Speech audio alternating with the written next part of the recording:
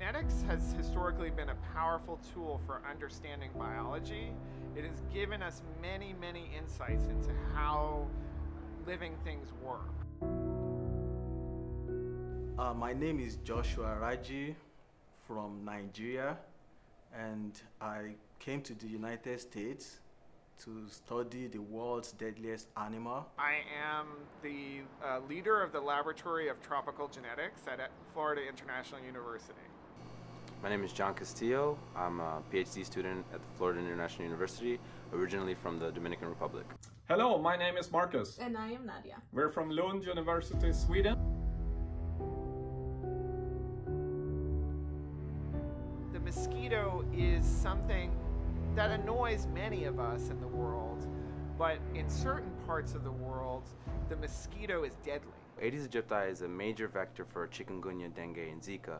Those are all diseases that are still very prevalent in my country of the Dominican Republic. An animal that has given us such hell through this millennia, why don't we really understand how they find us? By understanding what are these receptors that are responsible for sensing humans, we can then get further knowledge that could prevent these diseases from happening. We wanted to understand why the Orco mutants could still find hosts. So I wanted to figure out what other genes were involved in this process, and the inotropic receptors were a key candidate.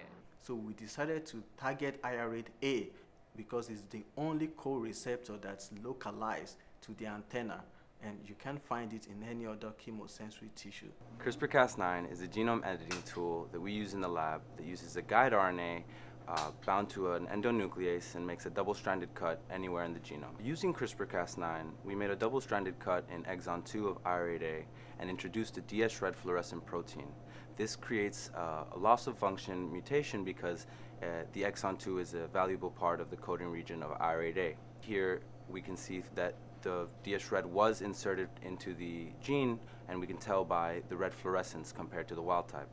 So we also did the same thing in exon 3, but we introduced an APP site. The APP site is a recombination site that we can use later on to integrate other transgenes for further application. In this olfactometer assay, we allow our subjects to put their hand in one of the boxes, and then air and CO2 we blow over the arm and then blow the cues down the olfactometer chamber, and then from the other end we release the mosquitoes. So the mosquitoes are able to fly upwind, and a normal wild type mosquito can smell human odor and they can track it down to where the source is. But our mutants have trouble finding this human odor. We have examined the antennal responses of the IR8A mutants. To do this, we have used an old technique. It's called electroantennogram recordings, and it dates back all the way to 1957 when it was invented by a guy called Dietrich Schneider. Dietrich, he worked at the Max Planck Institute for Biology in Tübingen, and what he figured out is that you can measure the sound activity of all olfactory sensory neurons on the antenna by inserting a recording electrode at the tip of the antenna and a reference electrode into the eye. So we found that wild-type mosquitoes have a strong antennal response to carboxylic acids. However, when we tested IR8A mutants, this response was abolished. So this suggests that IR8A is actually necessary for detecting carboxylic acids, which are an important component of human body odor. IR8A requires CO2 to be activated. However, CO2 is not sufficient to rescue IR8A phenotype. The genetics is saying that the loss of IR8A cannot be compensated by other olfactory receptors like we've seen in HOCO. This put a spotlight on acidic volatiles such as lactic acids.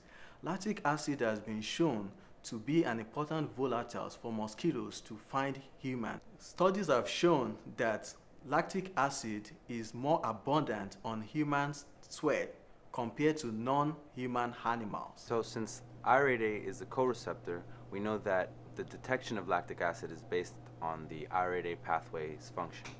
So going further, we would like to uncover the odor-specific component of this reception to lactic acid. Because higher rate A is a very important molecular target for mosquitoes to find humans, we could screen for odors that would activate this gene and use it to lure mosquitoes into trap, or screen for odors that could inhibit the function of the gene and use it to ward off mosquitoes from humans. I feel motivated to do a research that can contribute to improve the health status of the people in Nigeria. We need to work together across borders to solve the international problem of mosquito-borne illness. A luta contra los mosquitos är de todos nós. Den som tror sig vara för liten för att göra skillnad har aldrig haft en mygga i sitt sovrum. I'm involved in this study porque los mosquitos bullan y dan chikungunya. In my country, we say, tí ẹ̀fọn bá ń fò kọjá, kò pa, tí ò bá pa wọ́n, wọ́n á pa ẹ́.